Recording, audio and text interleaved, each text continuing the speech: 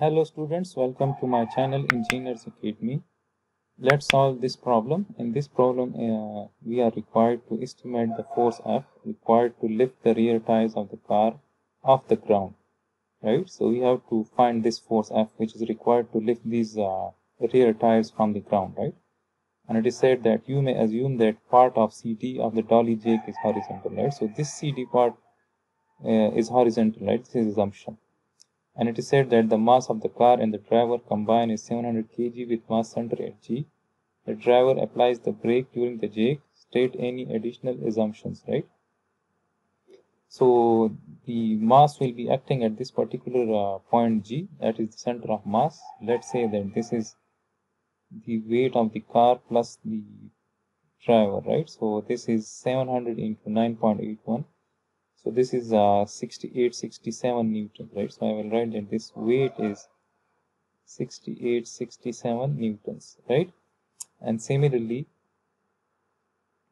there will be a force, the normal force on this tire, on the front tire. Let's say this is an A, right? And let's say that there will be also the normal forces. So let's say this is an B, and here this jake will apply the forces in this direction. That is this is, let's say, CY, and here we will have CX force which will be acting like this.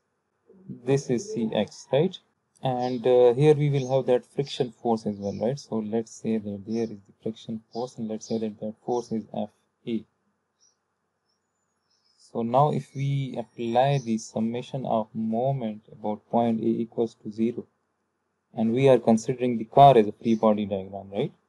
So when the rear tires are just lifted, then the floor will not be in contact with the tire, so then MB force will be 0, right? So there will be no force at this point B, right?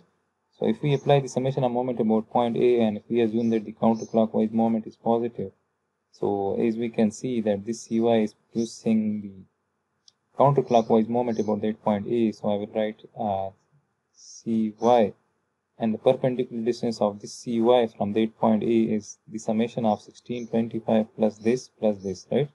So we will write 1625 plus 1370 plus 370 mm, right? And as we can see that this weight is producing the clockwise moment about that point A, so I will write minus 6867, and the perpendicular distance of this weight from that point A is this 1625, right? So we will multiply this with 1625, and this is equal to 0. And the here in the problem statement it is said that state any additional assumption. So the additional assumption is that the moment produced by this Cx is negligible, right? So we say that Cx, the moment produced by this Cx is 0, right? So then we will have this equation, right?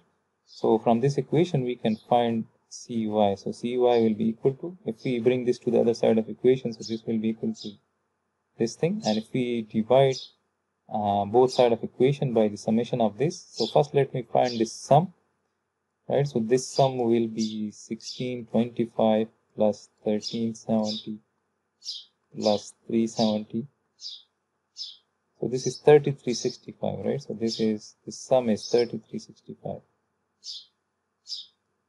Then Cy will be equal to 6867 into 1625 divided by 3365, right?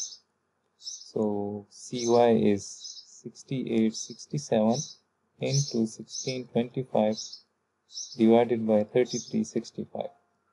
So this is approximately 3316, or we can write that this is 3316.16 newtons. Now if we consider this jake as a free body diagram, right? So what will happen is that this car will apply the same Cy force on this jake in the opposite direction, right? So we will have that Cy force. Now that force will be acting vertically downward like this, right? This is that Cy force, and whose magnitude is now known, right? And similarly, there will be a force in the horizontal direction as well, right? So that Cx force will be acting in the opposite direction now. Right? So this will be that Cx force. So now if we consider this as a free body diagram, right? So then we will be able to find this force F, which is required to lift the rear wheels of this car. So again, if we apply the summation of moment about point D equals to 0, if we consider this as a free body diagram, and if we assume that the counterclockwise moment is positive. So now as we can see that this force F is producing the clockwise moment about that point D, so I will write minus F, and the perpendicular distance of this F from that point D is 1200 mm, so I will multiply this with 1200, and this Cy is producing the counterclockwise moment about that point D, so I will write plus Cy magnitude is known, which is 3316.16, and the perpendicular distance of this Cy from that point D is this 190 mm, so I will multiply this with 190. And again, the assumption is that the moment produced by this Cx about that point D is negligible. So this will be equal to 0.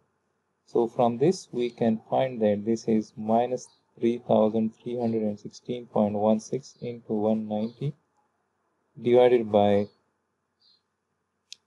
minus 1200. So this will become positive, right? This is 3316.16 into 190 divided by 1200. So this is 525 newtons approximately. F is equal to 525 newtons. So 525 Newton force is applied to lift the rear wheels of this given car.